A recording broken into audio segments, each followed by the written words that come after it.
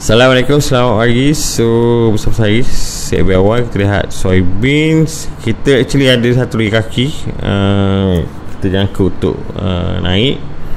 Okay, so apa yang lihat pada awal jangkaan ni correction ni, nampaknya harga ni dah gerak lebih awal. Kita nak tengok untuk possibility sama ada dia dah complete lebih awal dan memulakan pergerakan. Okay, so apa yang sesuai, adakah dia berakhir kat sini? Okay, adakah dia berakhir kat sini? So mungkin berakhir kat sini dan kita nak tengok dia possibility mula untuk naik. Adakah dia dah pun dalam 3 parang-parang 3 tu ada. Okay, so kita lihat time frame sikit. Okay, so kalau low time frame kita lihat possibility adalah okay, 1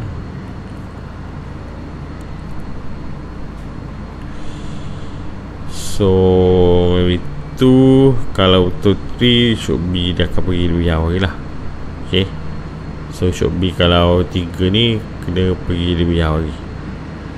Okay, so kita kena monitor the situation, especially kalau ini betul, kita akan lihat untuk harga dah pemula untuk naik pergi lebih jauh lagi.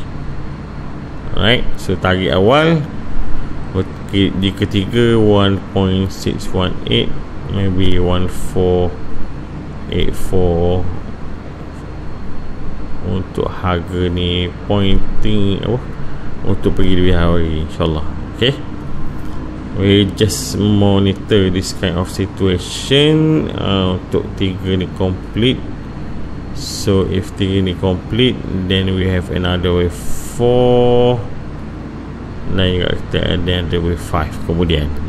Okay, so itu soybean. Kita tengok bercorn pun sama juga, sideways lagi, masih dalam kedudukan yang sama ada dia nak buat B ke. Okay, sebab kita target adalah dia buat mungkin WX, mungkin WY, possibility untuk turun instead of naik. Dan juga kita lihat ni adalah sama ada di sebelum ni kita mungkin 1, maybe 2, maybe 3, mungkin sideway 4, mungkin ada 5. So kalau 5 kita tengok ada mungkin zigzag ke atas, tapi kalau biasa zigzag dia akan very strong movement, tapi apa yang berlaku tidak, so dia akan lebih kepada sideway. So sekarang ni permulaan, adakah dia akan memulakan untuk naik lebih jauh ataupun sebaliknya. So kalau tengok sini masih sideway, adakah yang mungkin WX, mungkin A, B dekat C. I think I'm looking for I'm looking for correction further down, maybe further down untuk completekan dia punya penurunan, then baru kita tengok untuk possibility untuk harga turun instead harga naik. So ini daily, 3 time frame, 80 minit dekat 22 minit. Right, so this one. Okay, so apa yang berlaku ni, B ni extend lagi, dan kita nak tengok untuk adakah C, mungkin ni A, B, C. Okay, so mungkin ni A, B, C of B. So sekarang ni kita tengok 5 kaki ke bawah, then once complete 5 kaki ke bawah, then kita lihat untuk possibility harga ni akan mula kembali naik. So buat masa sekarang kita akan kira lebih kurang 5 kaki. So 1, 2, so maybe 3. So kita tengok untuk maybe 5. Kita tahu lagi sama ada ni support tidak, tapi cukup je 5 kaki ke bawah. Kita akan fokus lepas tu untuk kalau ada short, kita akan clear short dahulu, dan bila dah clear short, nanti kita tengok setup untuk buy kemudian. So stop loss dia akan jadi dekat atas ni agak jauh sebab dia dah bergerak lebih awal.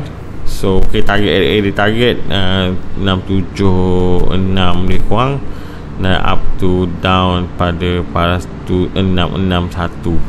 Okay, so that's all untuk call. Kita last itu wheat. So wheat, bila daripada minggu lepas bila kita monitor lebih pada correction WS dan juga Y, dan akhirnya berakhir WX dan Y, adakah dia berakhir dekat situ ataupun dia hanya sekadar mungkin A ni B ni C ataupun tidak sesuai untuk WXY. Sebab apa tak clear, ataupun mungkin ni A ni B, so mungkin boleh jadi C tapi tak balance between this situation. So kita akan tengok structure yang lebih sesuai. Okay,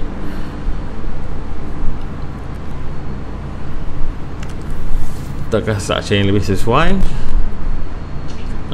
Structure yang lebih sesuai mungkin ni A, mungkin ni B, C. So mungkin ni C, W. So mungkin ni X, mungkin ni A, B dan juga C. Adakah kalau betul dia akan overlap this one, so kita tak boleh nak terima for that one. Okay, for now I think basis Y untuk this one adalah A, B. So mungkin WX dan Y yang boleh explainable lagi buat masa sekarang.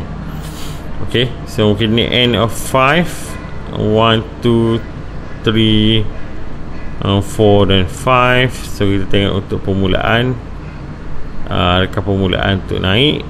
So sebab apa, structure dia yang besar adalah